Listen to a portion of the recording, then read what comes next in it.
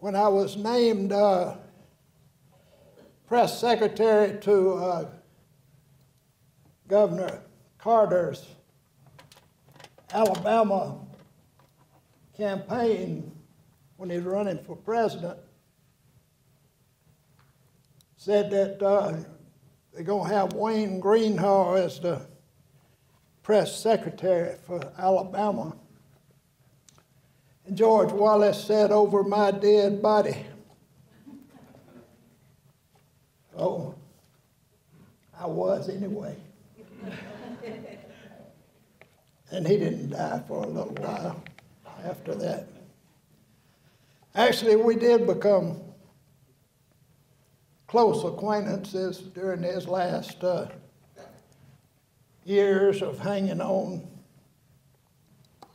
And I got to talk to him or listen to him. You couldn't talk to him because he couldn't hear thunder. But in my presence, he cried a few times and talked about how he wished he hadn't done all that bad stuff back when, but he did it. And a lot of it I wrote about, and I write about it in this book. Wrote the book first without having George Wallace in it as a main character, but then after I finished, I went back and I said, it has to have Wallace. You have to have him there. So I went back and got my piles and piles and piles of notes that I had saved during the years of reporting in Montgomery and created the chapters about Wallace. But he's not by far not the most interesting person in this story. There are a whole lot of others. There are a lot of small personal stories that I felt like I had to include. A lot of first person in this. Things that happened to me when I was a young reporter covering civil rights and politics in Alabama in the 1960s and 70s. After I finished writing the book, I went back and wrote an author's note.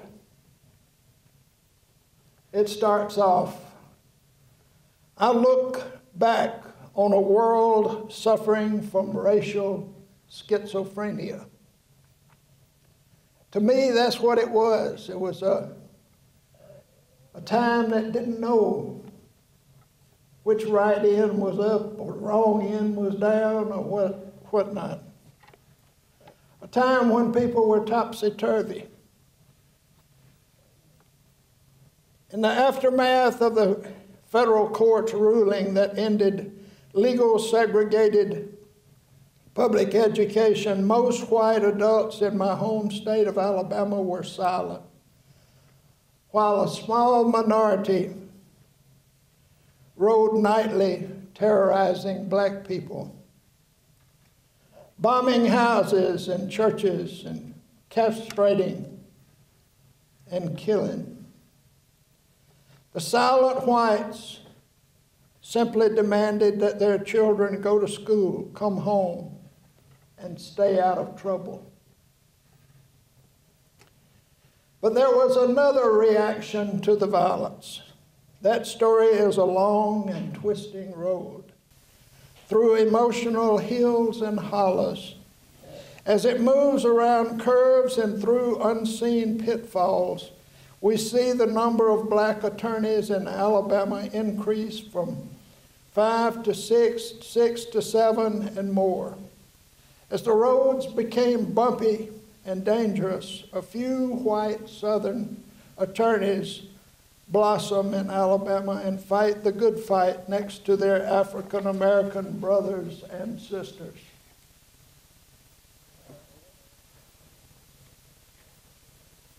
Tell the story of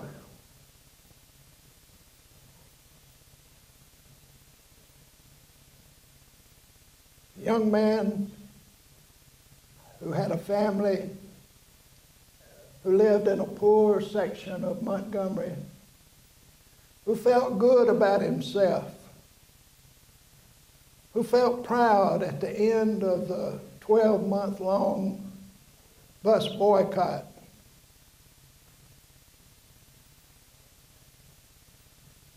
Willie Edwards Jr.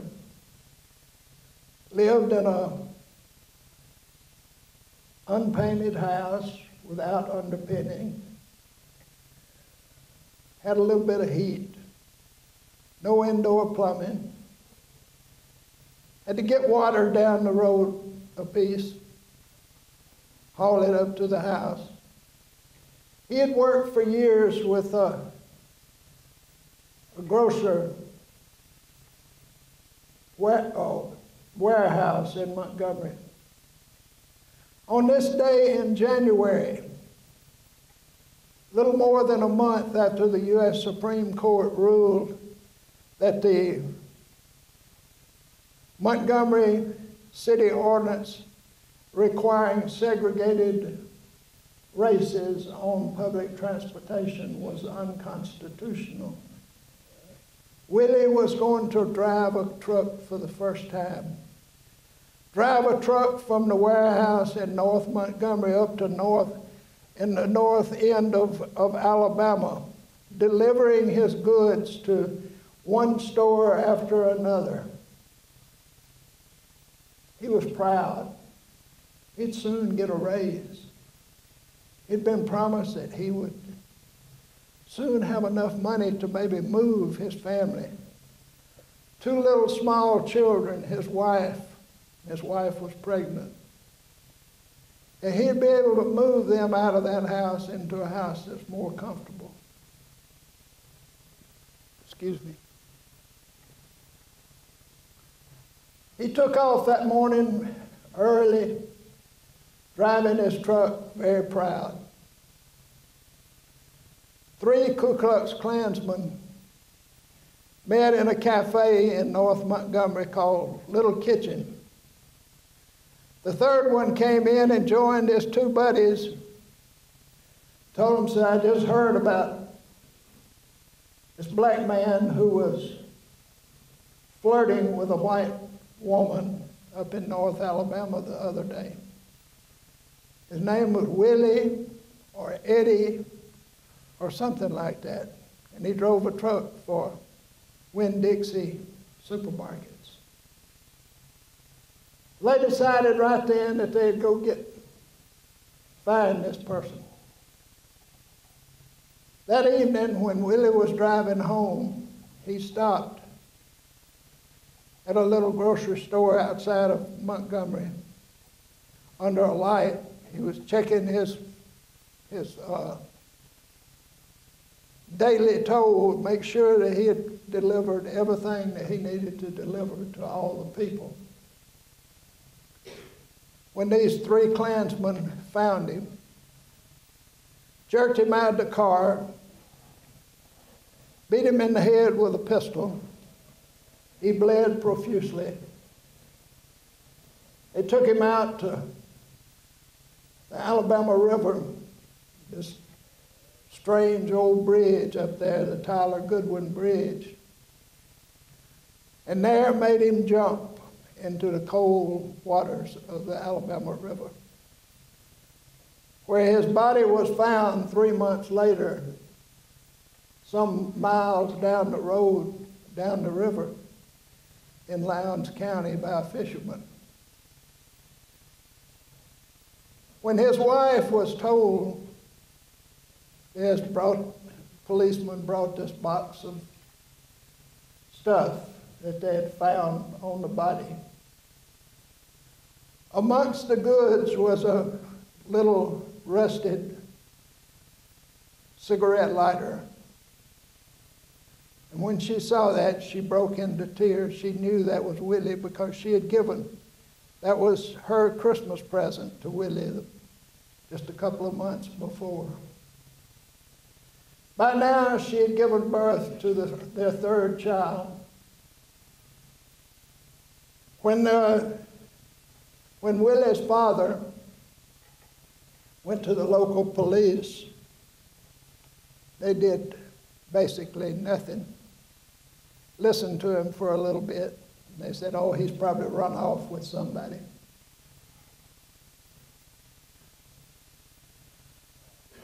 There were stories like this that floated around Montgomery for months and months. Nightly, after the Supreme Court ruling in November of 1956, nightly, there were bombs, fires, houses, churches. People were carried out of their homes and beaten.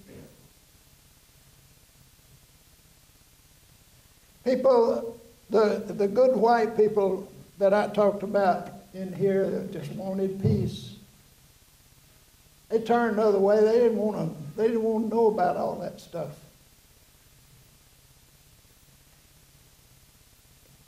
But it happened. Klan met daily in this little kitchen cafe and several other restaurants in downtown Montgomery. Everybody knew who they were. They were card-carrying members. They had their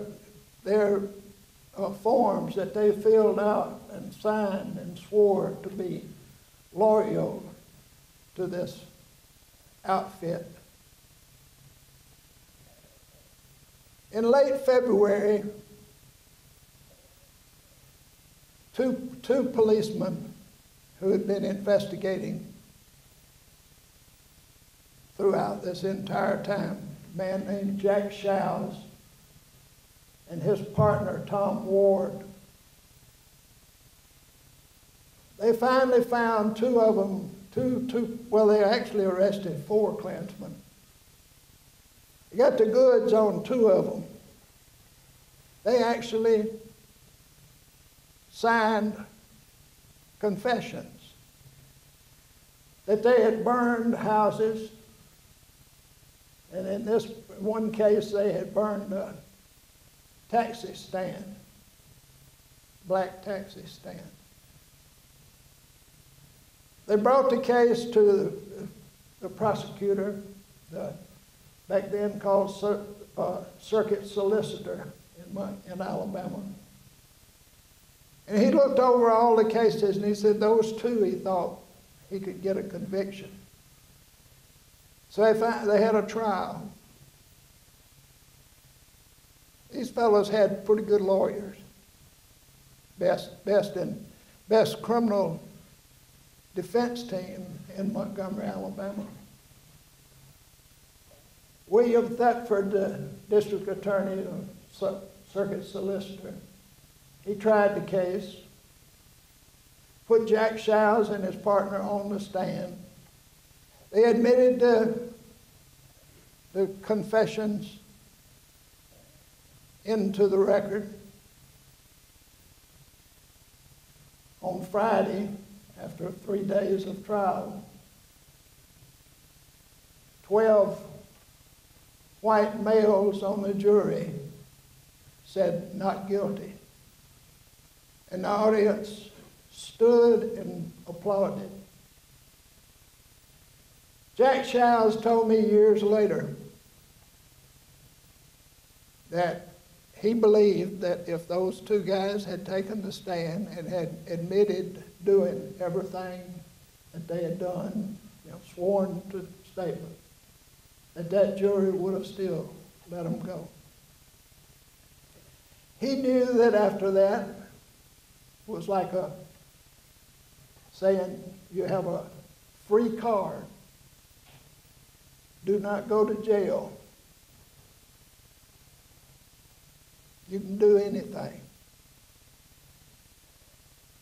Detective Shows, who worked for years investigating a lot of these crimes, turned over big boxes full of his notes and his late partner, Tom Ward's notes, Tom took meticulous notes on 3x5 cards. Every night he would go home and he would write down everything they did that day, who they talked to, who they investigated, where they went to. It's amazing the work that they did for naught at that time. Years later, well, I want to digress a moment to that. I mentioned in this author's note that in the mid-50s, there were only 5 black attorneys in the entire state of Alabama. That's because no young black could go to law school in Alabama. If he or she wanted to go to law school, they had to go out of state. They'd go to Case Western Reserve in Cleveland, or Howard University in Washington, D.C., or other schools up there. Usually when they got there and when they came close to graduation, they would be offered jobs by some firm up north. And they'd look around and say, you know, it's a whole lot nicer up here than it is down yonder. I'd have to fight all of those problems, all of those devils down in Dixie. But a few started coming back.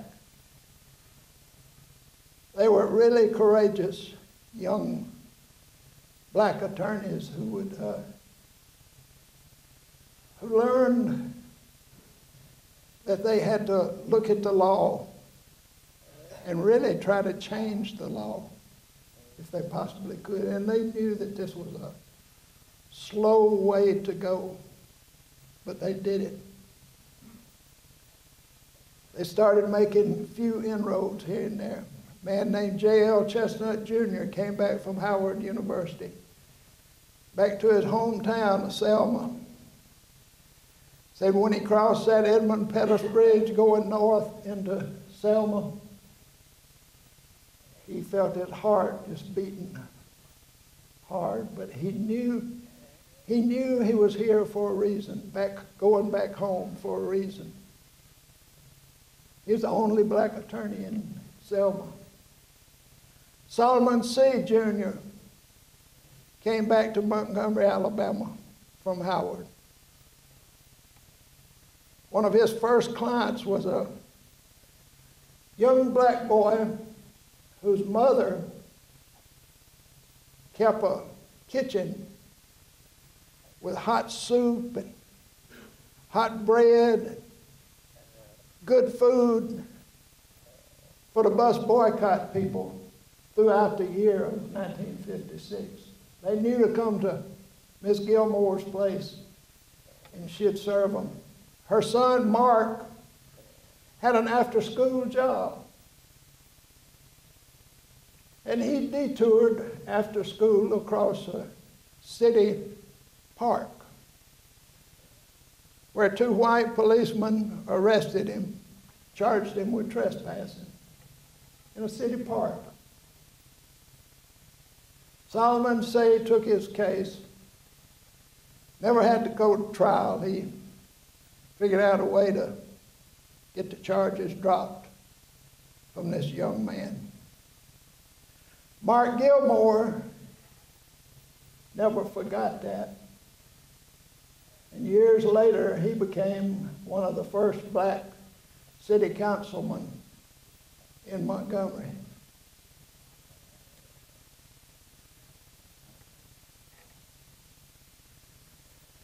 The violence in Alabama escalated throughout the late 50s and early 60s to the climax of the 16th Street Baptist Church in Birmingham when it blew up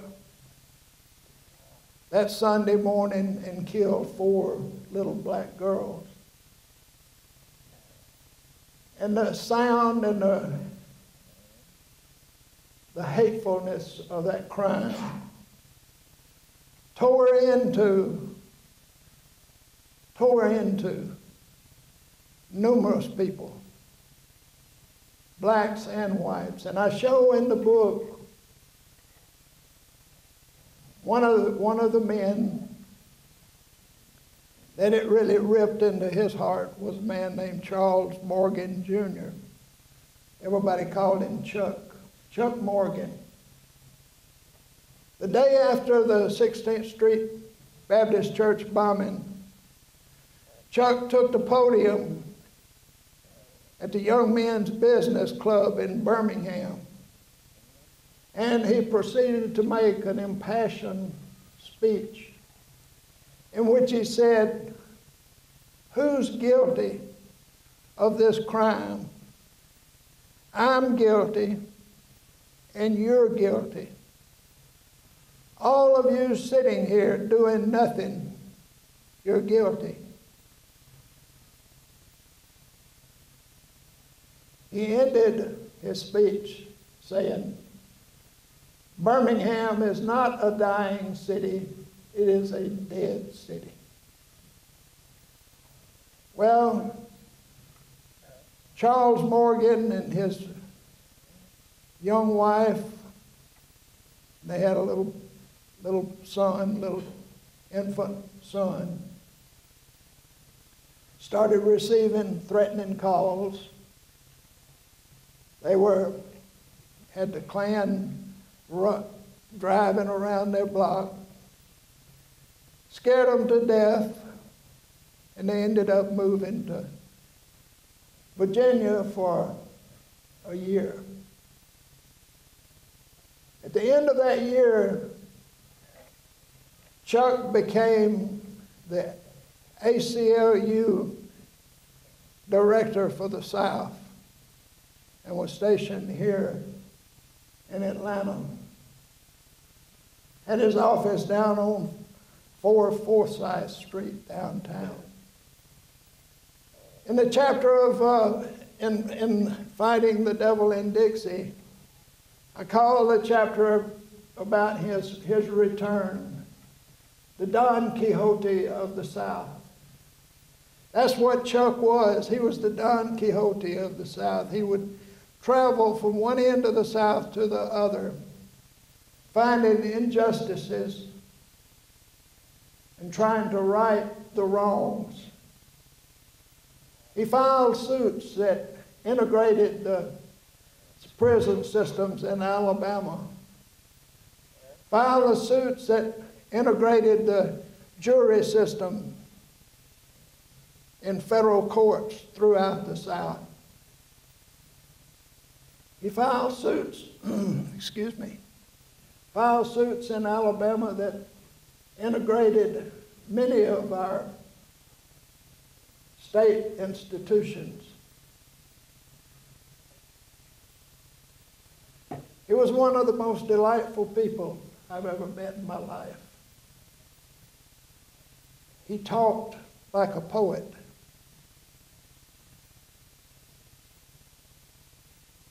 But he was sharp as a tack when he went into a courtroom.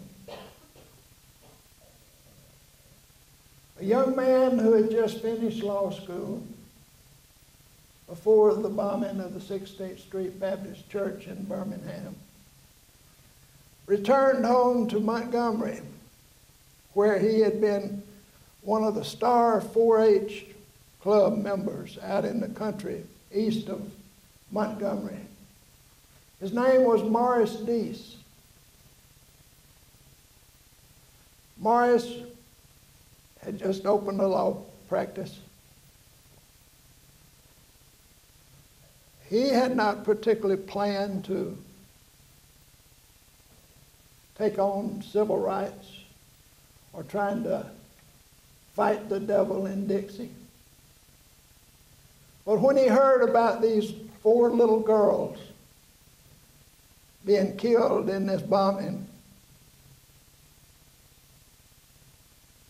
he said, "I'm going to do something about it." Stood before his Baptist church in Mount Meigs, Alabama, held up his check and said, "I'm sending this up to these people." woman in the back of the room said, "Sit down, Bubba, you've got no business in that." He said, "We're going to pray for these people, for their loss." He bowed his head and he began to pray. A few minutes later, when he opened his eyes, he saw the congregation had left, had walked out. He was left with his wife by his side, and he said, that was the beginning. Soon thereafter, he began defending poor black people, charged with crimes he thought was wrongly charged. Not long thereafter, he and a partner started the Southern Poverty Law Center in Montgomery. And they took their fight, fighting the devil in Dixie, throughout the South, throughout the entire country, actually, as it turned out. They ended up filing a suit in Mobile after a young black man was picked up by two Klansmen on the streets of Mobile. He'd gone to a store to buy a pack of cigarettes for his sister. They took him out into the country and they beat him, slashed his throat, took him back into town and hanged him from a tree where everybody on their way into work the next morning would be able to see him. Morris Deese got the idea, told Michael Donald's mother, "We'll file suit. We'll sue them for everything they have." File a suit in court. By this time, the Klansmen had been found guilty. This was up in the 70s. And they filed a suit, and in federal court was given a judgment of $6 million plus. Of course, the Klan didn't have $6 million plus, but they took everything they had and basically they put them out of business. Another young man who was deeply affected by the 16th Street Baptist Church bombing was a young law student in Tuscaloosa going to the University of Alabama. His name was Bill Baxley. And when he heard about this, he was stunned. Couldn't imagine how anybody would do such a thing.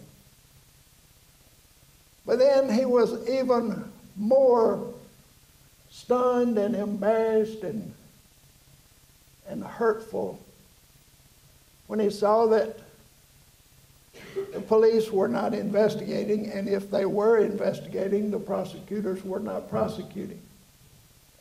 And he swore that on the spot, he said, if I am ever in a position where I can do something, I'll try to bring those people, whoever they are and however many they are, to justice. Later,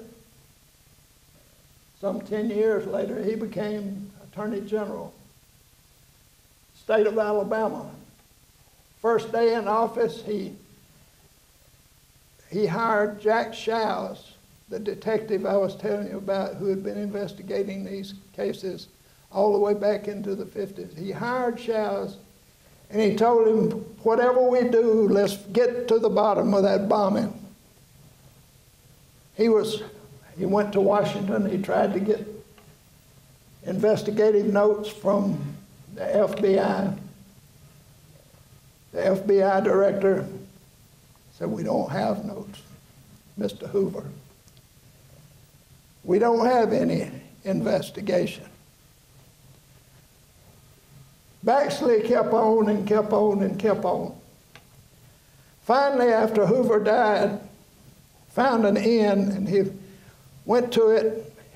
It was a young reporter from Alabama, who was the bureau chief for the Los Angeles Times in Washington, a man named Jack Nelson, who worked out of Atlanta for many, many years. And Jack called the FBI office and said, if you don't turn over your investigation, I'm going to start writing about it. And I'm going to start writing about it tomorrow. Funny thing, the next morning, Baxley receives a call from the Birmingham office of the FBI. We just happened to find these investigative notes that we have. These people that we interrogated and we talked to way back. If y'all want them, you can come up here and get them. Well, he wanted them, and he went up there and he got them. As a result, a man named Robert Dynamite Bob Chambliss, an old known Ku Klux Klansman from Birmingham, was arrested, tried, found guilty, sentenced. He ended up dying in prison. Later, 2 other Klansmen were tried and found guilty. There's been a lot of fighting the devil in Dixie, and it happened from one end to the other. And I could go on and on, many other personal stories, these people, and if y'all would like to have any questions, I'd try to answer them. What's the status of the Klan today in Alabama? Basically, they were put out of business when Morris Deese got that $6 million verdict.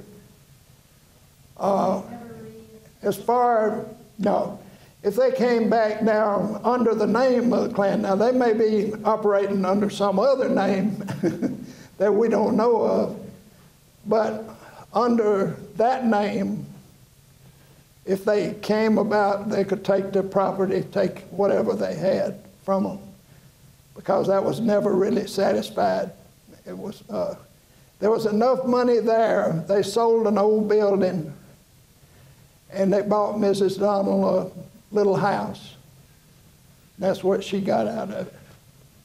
Wants to know about the white people who I said just wanted to send their kids to school and didn't want to know about it. A number of readers of Fighting the Devil in Dixie who've come back to me in the last month that it's been out have told me, said, you know, I didn't know any of that was taking place. They said, we knew that there was something out there going on, but we really didn't know, and that's what I mean. Now, like my parents were good, middle class, law-abiding citizens. They wanted me to be the same, and my brother to be the same. And I don't mean that as any criticism. I think they did what they thought was right, and I think was right. But at the same time, when I grew up, and I saw it happening, and of course I was in a position of being a newspaper reporter, and I wrote about it. Didn't everybody like it? A lot of people didn't like it at all, that I would write about this stuff. I tell about a story in here where this deputy sheriff from Elmore County killed this young black man who was just home from Vietnam, riding down the road. Stopped him. He hadn't committed any crime, but he stopped him because he was black, and it was midnight or after midnight. And he ended up beating this young man, James Earl Motley, over the head with his billy club. The next morning, they claim that they put Motley in jail, in the Elmore County jail. And the next morning it was claimed that he fell out of a bunk, hit his head on a concrete floor, and killed him. And these witnesses called me the next morning to tell me about it because they'd been reading some of my stuff in the paper. Thought that I might want to investigate it, which I did. And I stayed on top of it. These three witnesses were three men who delivered the Montgomery Advertiser early on Sunday mornings. And they had seen the deputy sheriff take off after Motley's car. So they had followed at a distance, and then they had parked and they watched. And they saw, and they even followed him on to the jail. They said when they carried Motley into the jail, said he didn't move a muscle. He was just a limp. And the Elmo County grand jury no-billed that case, which meant they didn't bring any charges. That same afternoon, federal grand jury in Montgomery indicted the deputy for violating Motley's civil rights under color of the law. He was tried. He took the stand and he told basically the same thing, same story that I wrote in the paper. But he was found not guilty of violating civil rights. He's asking if I was ever threatened. As a matter of fact, after I wrote the Motley story, I was going into my little apartment. I was single back in those days, and the apartment was in a dark alleyway, a little place, and somebody hit me over the head with something, and I woke up and called my editor, and like I told him, I said, yeah, I didn't think about calling a doctor, I called my editor. He came over and he took me to the hospital, and they said I had a concussion. Another time, I was covering a demonstration up in Prattville, which is just north of Montgomery. There was a lot of demonstrations back in those days, and this time I had a new camera, and I decided I was going to carry that camera and take a few pictures. And I was walking down the sidewalk, and this little old woman, she came up, started whamming me across the head with her purse and cussing and saying I was one of them Yankee guys who brought all this foolishness on down here. And thank goodness a policeman was right there close by, and he pulled her off of me. She let me go. He's asking if churches were ever a positive factor in this. Now and then, a white church would become involved.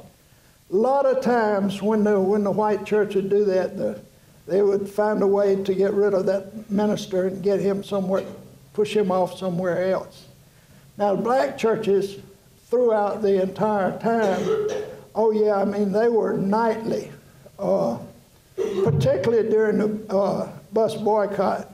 You had mass meetings in Montgomery at least 3 times a week at the various churches. The ministers were, they would preach.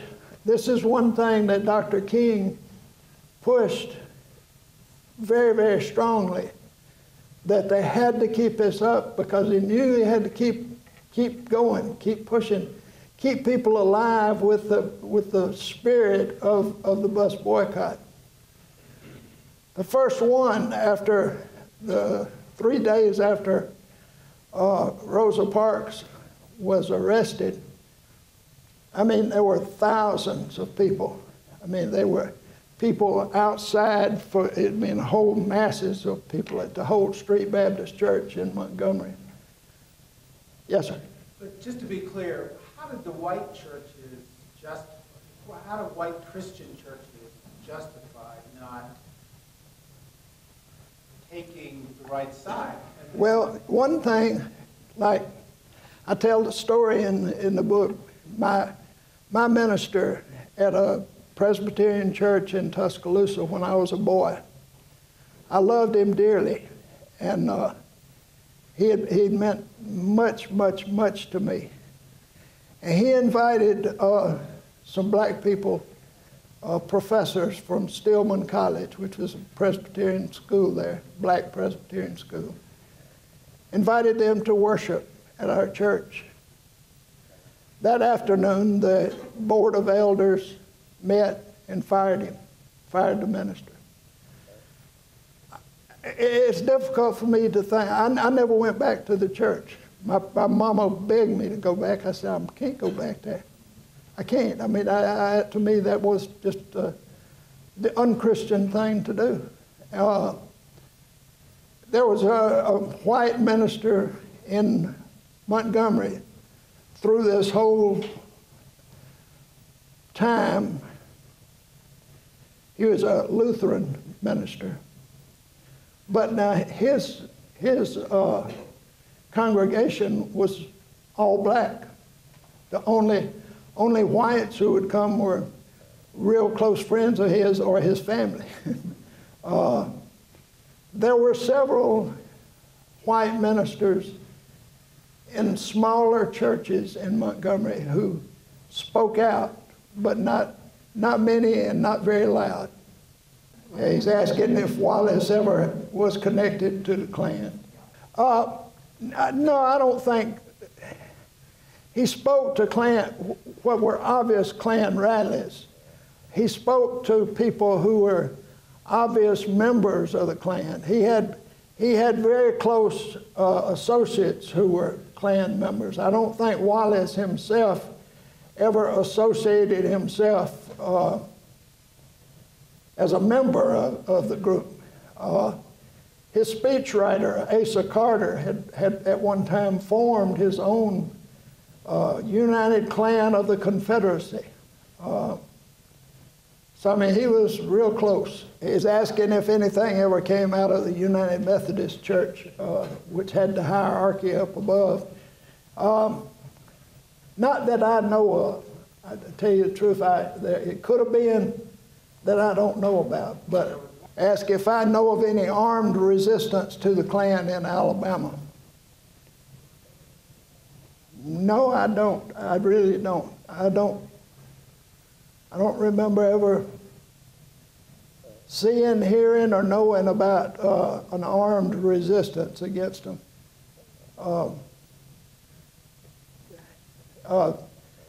You know, on King's birthday, someone asked me about him, you know, and how he was to the people of the South. And I made the remark that I thought that white Southerners should be very proud that Dr. King was the leader of the civil rights movement, because he was a man of the cloth. He was a man with a great heart. But mostly he was a man who was against violence and preached over and over and over again. Now there was a man I write about in Fighting the Devil, John Hewlett, who became sheriff of Lowndes County and later probate judge of Lowndes County, black man. He'd gone off from his home to Birmingham and worked in the steel mills. And when the violence started against Fred Shuttlesworth, Reverend Shuttlesworth there, John Hewlett would put his shotgun in his lap and sit all night long outside of Shuttlesworth's house. White policemen would come up and ask him, say, "What are you doing? What are you doing with that gun?" He said, "I'm just watching, waiting." Say, "Okay, be careful." Then in Lowndes County, when the white man killed an Episcopal priest there, Jonathan Daniel, remember, killed in broad open daylight. John Hewlett put his shotgun in the back. He had returned to Lowndes County, his home. He put a shotgun in the back of his truck, and he said, "Now, I want y'all to know, you kill one of ours, I'm going to kill two of yours." And they must have believed him, because they didn't have any more. That was the last one. Thank y'all very much. Appreciate it.